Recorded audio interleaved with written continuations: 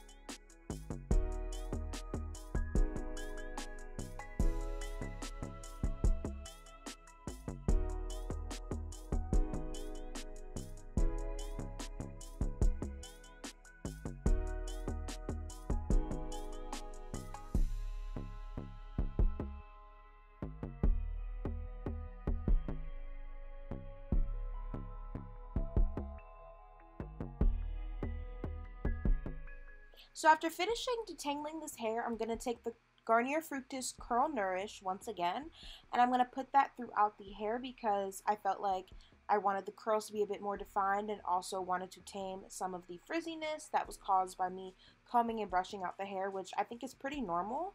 So yeah, I just used it, and I especially took it all the way down to the ends to make sure that they were moisturized. Okay, so that was me detangling and basically just revamping my long curly synthetic wig. This honestly was my first time doing it, so this was kind of like an experiment for me. I was looking at videos and I didn't use the same products as them, but I definitely took their advice, so I'm just gonna repeat it. I should like mute my TV, huh? First, in the spray bottle, I put a little bit of argan oil, like up to here. Then I put this mousse. It's a foaming mousse. It defines curls.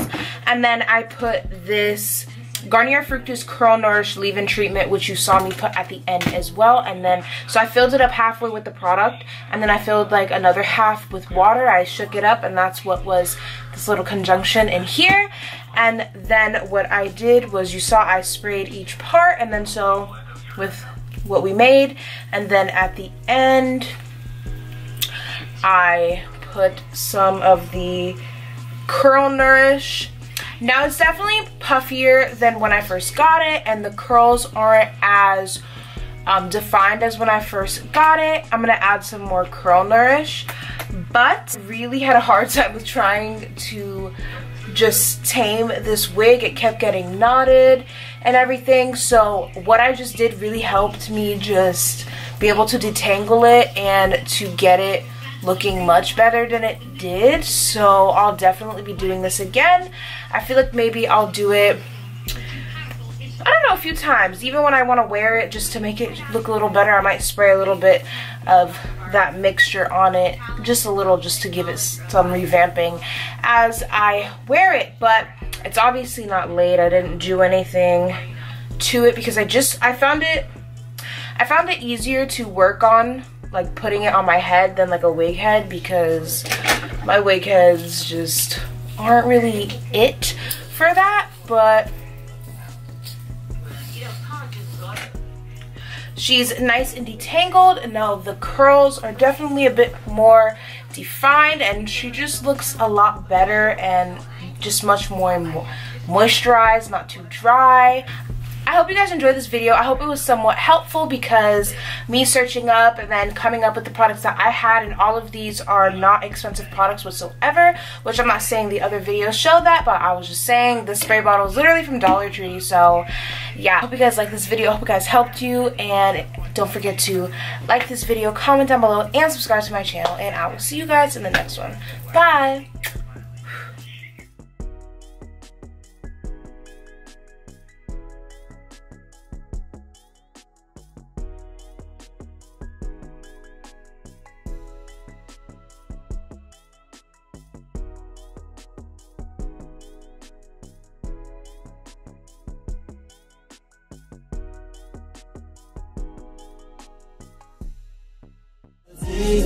To you.